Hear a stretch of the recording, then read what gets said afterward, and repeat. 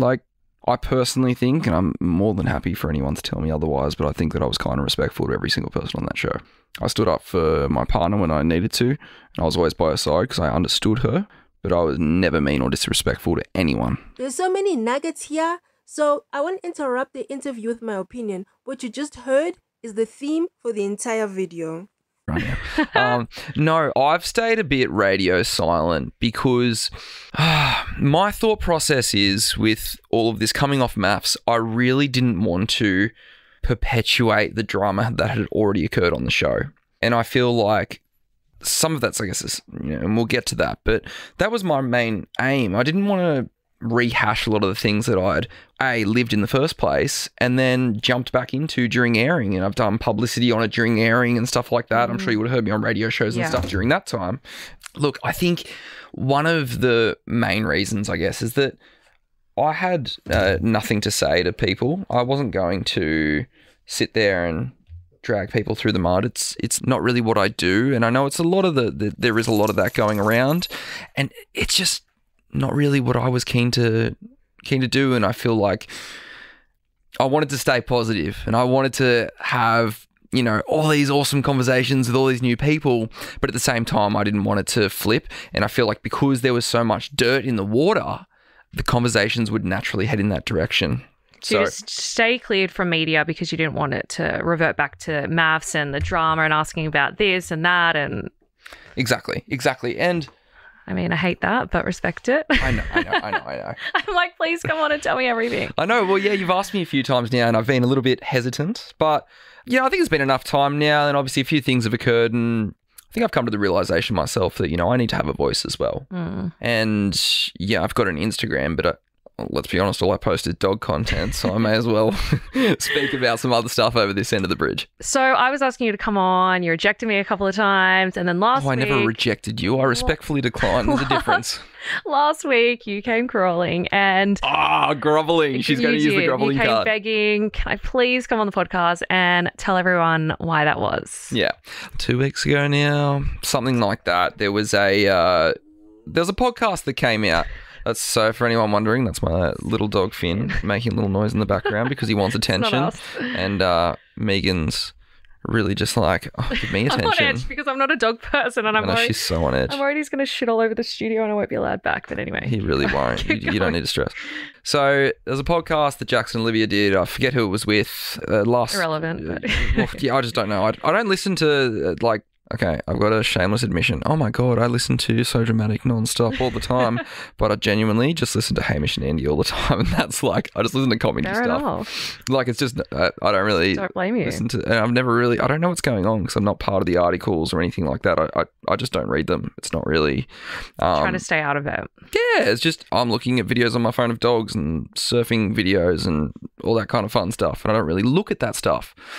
And is that just because you didn't, you were just over it, or it wasn't good for you, or? A bit of both. I think it's a mix between, I was definitely over the perpetuation of the drama, and on the other side of that is it definitely works me up when I get dragged back in, or there's words that are had about it and I don't agree with it, and it's like, in my head, I just keep thinking, why is this still happening? And it's going to make you angry 24/7 seeing everything. And I mean, you guys went through the ringer during the show with when it was all playing out. I mean, when it was filming and then after, and you were doing a lot of media at the time, I guess. So then after speak about it all again, it's like a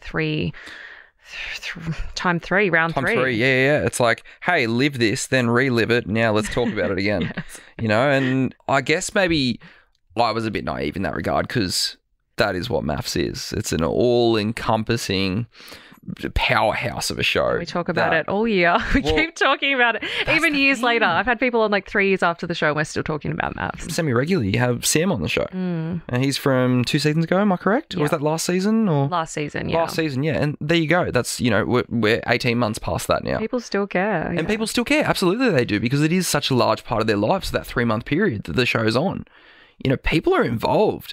I've had so many messages, so many about thank you for standing up for Dom, or, you did a great job. Or the flip side, the random ones that come through is, you're a little bitch, I'm going to bash you in the street. Really? I've had like 3 or 4. Oh, that's not too bad. I mean, out of thousands, how many messages were you getting? Like thousands, tens of thousands. Yeah. To only get Maybe 3 not or 4 tens of hate thousands. messages, that's amazing. Yeah, and I have to say, like, for everyone that's messaged me, thank you so very much.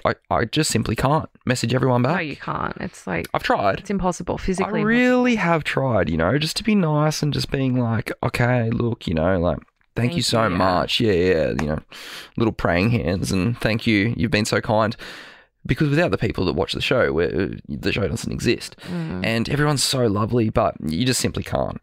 Yeah, it's really interesting when you read those messages, just how invested these people are. I know I've seen some people that have been like, me personally, I've only received a couple of these. I know Ella's received quite a lot of being like, you've inspired me to be this, this, and this. Same with Dom. She gets them all the time. You've given me confidence about the way that I am. So nice. Yeah, and the fact that a bloody reality TV show can have a positive impact on someone's life. How awesome is that? You obviously all resonated with people and like inspired them. And it's so nice that people are taking the effort to, because sometimes even I get like a lot of big messages and I saw Ella posting that, like saying how it was so nice that people were taking the time to message. I'm like, it really is nice when you can see that someone put in such an effort to like word something to you and send it to you and like they really mean it. So you guys obviously have had a big effect on people, which is amazing. Isn't that crazy? And a positive effect. Yeah, well, thank God it's a positive effect. They're not just like, thank you for the entertainment. They're like, wow, you guys are cool people.